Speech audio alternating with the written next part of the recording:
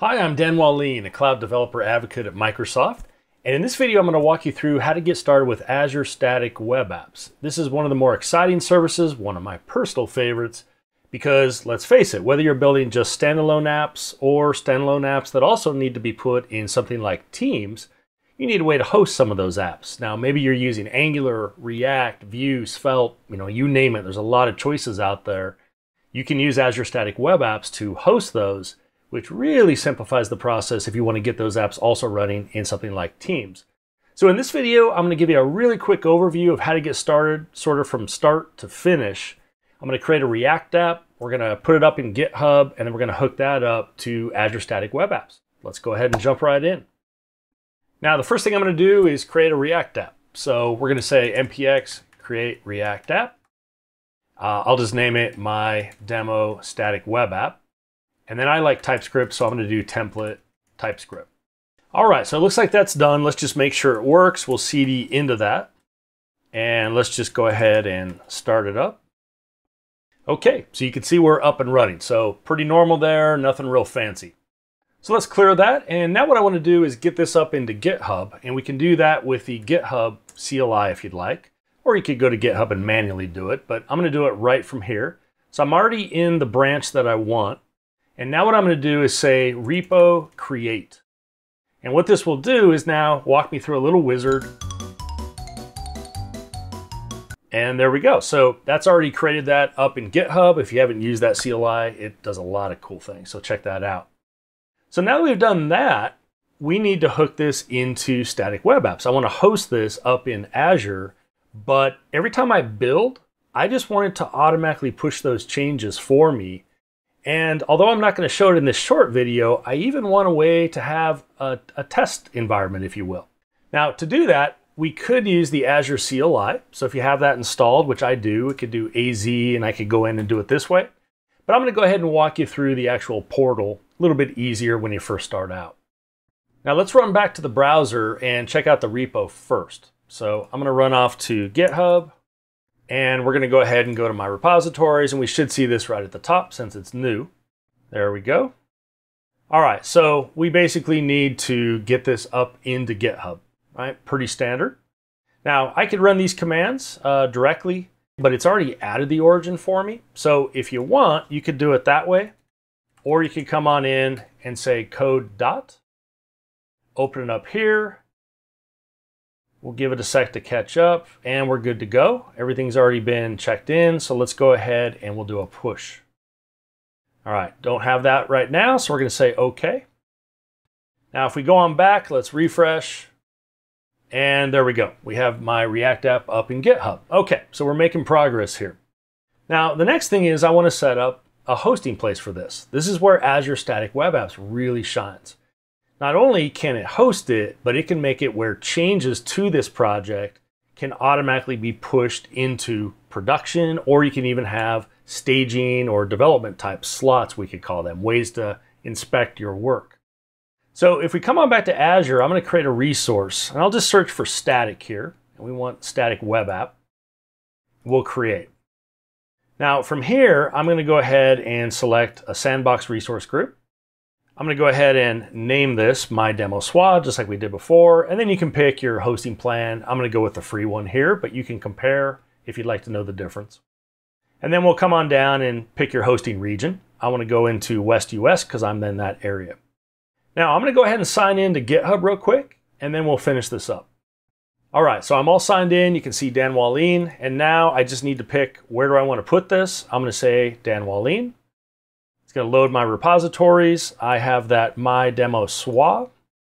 And then we have just one branch right now, which is what it defaulted to for Git.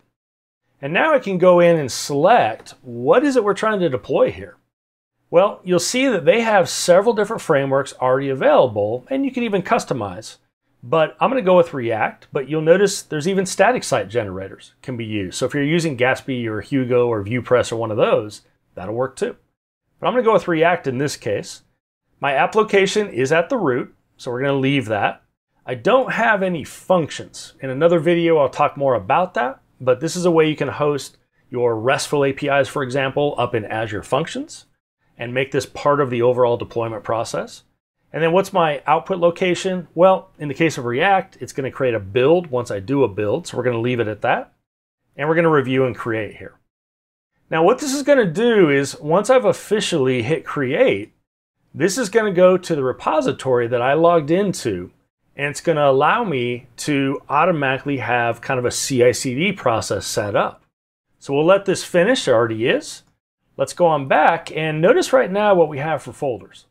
Now I'm going to hit refresh. And now look what we have. We have a little workflows, and there's a YAML file in here. And this has all the build actions that are needed to allow me to deploy up to this website. How cool is that? Now, if we go on back here, we can go to the resource, and you'll notice I have a URL. So let's go ahead and click it right now. You'll notice it says it's live and waiting for your content here. All right, so at this point, they haven't received any content for the site, so we can click to check the status of the GitHub actions. Now this will take us right back, and notice this is currently running. So this is actually the build process that's currently trying to build my project, then it should deploy it, and then it'll go ahead and close out that job. Now what's great about this is I can actually click on it to view the status of where are we. So it looks like it just finished up the deployment. It's running a post-run action here. And all right, our job is done. How nice is that? So let's go on back, actually to here. Let's go to here, and there we have it. Our app is now running. Now, what's so cool is I can now make PRs or just changes in general. Let's come on back to our editor. Let's go on into our root component here. And you'll notice that we have a header with an image and that type of thing. Let's change our p tag here. And we'll just say hello from Static Web Apps. And I'm going to go ahead and save that. Now we'll go ahead and say update title. Now before pushing it up to GitHub, I need to pull down the latest changes that Static Web Apps made. So I'm going to do a quick pull. Now notice that's going to give me some GitHub info here. That's our YAML I talked about. Now we can go ahead and push up my changes. Looks like that's all done. So now let's go on back and let's see what we have going on here when we go into our CI/CD actions. All right, so a new one was just merged in, you'll notice.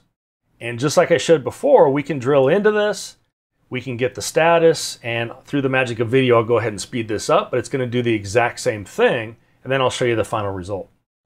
Looks like that job is all done, so let's go on back. We'll click on our link here, and we should see our new title. There we go, hello from Static Web Apps.